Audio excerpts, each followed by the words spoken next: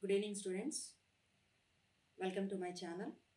This is Dr. Thulasi, working as Associate Professor in the Department of Computer Science and Engineering, Vignan Nirula Institute of Technology and Sciences, Women, Palakaluru. Today I am going to discuss about Nptel OOAD Assignment 5. And I already told you that last date for registration is 28/10/2020 and the date of the examination is December 18th. And this is the notification from the Nptel. Here they had given that if you want to do the registration before 28th, the fees is 1000 rupees per exam. The fees is 1500 from 28 10 a.m. to November 2nd 5 p.m. And you can also avail the fee waiver 50% for the students who belonging to SC/ST category. They can produce a community certificate, and the students of a PWD category with more than 40% disability can also avail this fee waiver by producing the disability certificate.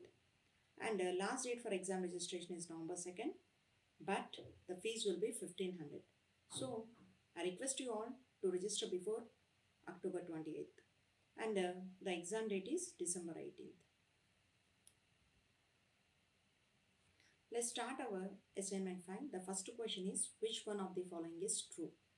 Structural diagram shows the static structure of a system, and behavioral diagram depict the dynamic behavior of the objects in the system. Option B, structural diagrams show the dynamic structure of a system and behavioral diagrams depict the static behavior of the objects in the system. And option C is both structural diagrams and behavioral diagrams depict the dynamic behavior of the objects in a system.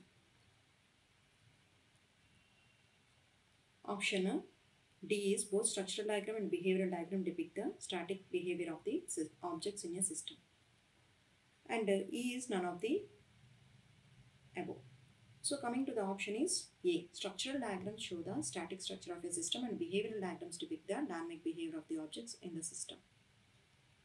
So coming to the explanation, according to the Nptel material, the structural diagrams show the static structure of the system and the behavioral diagrams show the dynamic behavior of the objects in the system. Coming to the second question, software development lifecycle has the following phases. A. Cost benefit analysis. B. Software hacking. C. Software analytics. D. None of these. Coming to the advanced software development lifecycle and coming to the phase 1 preliminary analysis. The first step is to compile a comprehensive list of all the costs and benefits associated with the system. Costs include direct, indirect costs, intangible costs, opportunity costs, and cost of potential risks. Benefits include direct and indirect revenues and intangible benefits. So coming to the option is cost benefit analysis. Coming to the third question, which among the following UML diagrams is not an outcome of the SDLC analysis phase? So the options are deployment diagram, activity diagram, timing diagram, D component diagram. So according to the material, the output of the analysis phase is class diagram, sequence diagram, collaboration diagram, state chart diagram, activity diagram. So they had not directly given the sequence diagram, but they had given a timing diagram, that is nothing but a sequence diagram. So the options are component and deployment diagram.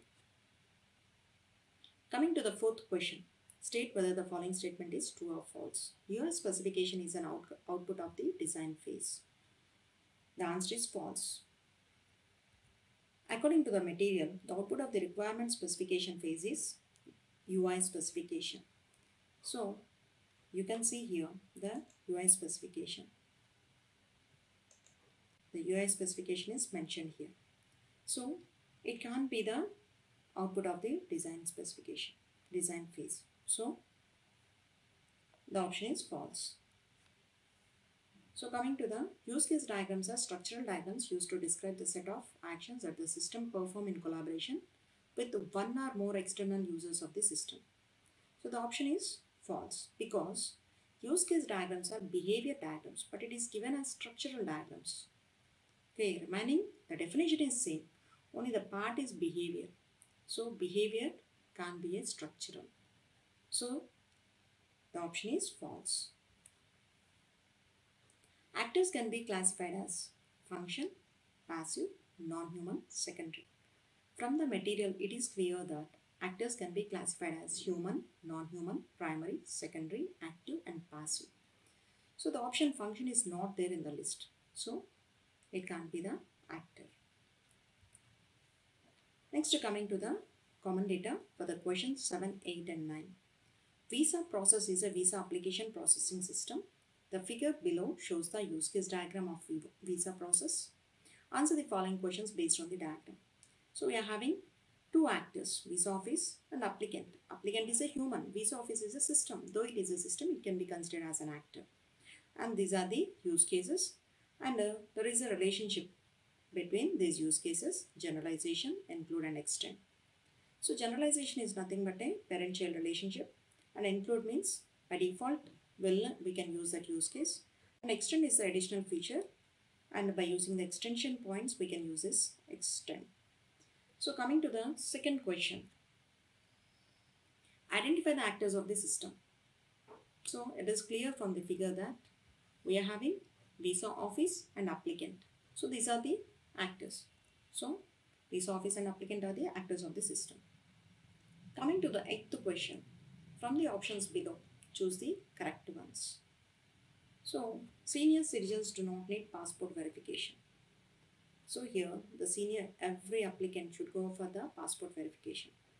So this is false. Visa office can do visa rejection. This is true. So this is not incorrect. Tourist visa can avail work permit facility. No, it can't do that. Senior citizens cannot avail tourist visa. Anyone can avail the tourist visa. So the answer is A, C, D. Coming to the ninth question, choose the correct statement for visa process. Senior citizens concession extend the base use case submit fees. Let's see this. So from the figure, it is clear that senior citizen concession is extended from the submit fees. Okay, it is a base class. So this is extended feature. So this is true. And next one, visa check extends the base use case passport verification. So let's see this, whether visa check is there or not. Visa, passport verification, visa rejection is there. Visa check is not there. So this is the false. And tourist visa process inherits the behavior of the base use case processing. So here we are having processing. So tourist visa is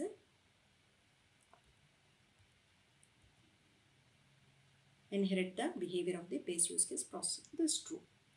So the answer is A and C. Coming to the 10th and 11th questions, we are having the common data. The following diagram shows the representative use case for the shopping payment system. Answer the following questions based on the diagram. So customer and checkout is the use case. Help is the extend. It is the additional feature. And include is if you have checkout, you need to go for the payment and manage users, administrator, clerk, payment service. So let's go to the question. Identify the actors of the system. So it is having three actors: customer, clerk, administrator. Customer, clerk, there is no administrator. So we have taken only customer and clerk. Next one is from the options below, choose the correct ones. A checkout can optionally include a payment step. It is not optionally included. It is conditional. Mandatorily it should be included. So that is the wrong answer. Every payment mandatorily involves the payment service, obviously. The payment service requires a payment transaction. So it also need to be done. Help is the optional use case for the checkout. See here, help is the optional use case. It is optional, but you can't take this checkout is optional for the payment. This is not optional, it is mandatory. So coming to the 12th question. So consider the following use case diagram. It is known that actor B is a specialization of actor A and actor C is a specialization of actor B. A1, A2, B1, B2 are the represent use cases. Which one of the following statement is correct relationship? So it is clear that this actor A, actor B is a specialization of actor A. So A is an actor and B is a specialization of that actor. So this is B. And actor C is a specialization of actor B. So here you need to take the generalization symbol. This is actor C.